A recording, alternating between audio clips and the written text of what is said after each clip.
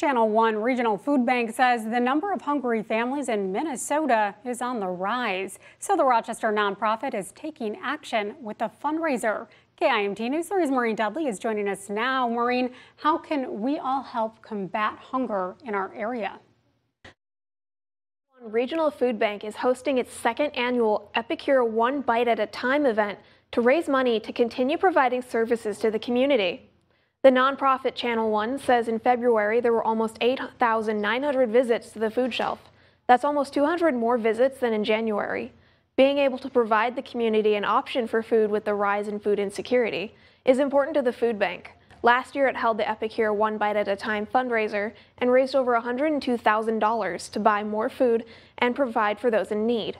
Channel 1 Director of Development and Communications, Jessica Sund, says the fundraiser gives the food bank more than just funding for programs.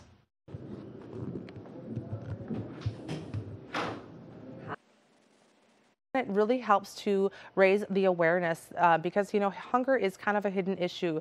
A lot of people may not know that their, friends or neighbors or coworkers or, children's friends might be facing some food insecurity because nobody really talks about it, and it's not something that you can see with your eyes. The fundraising event will take place April 27th, and Channel 1 Regional Food Bank says it hopes to raise over $110,000 this year.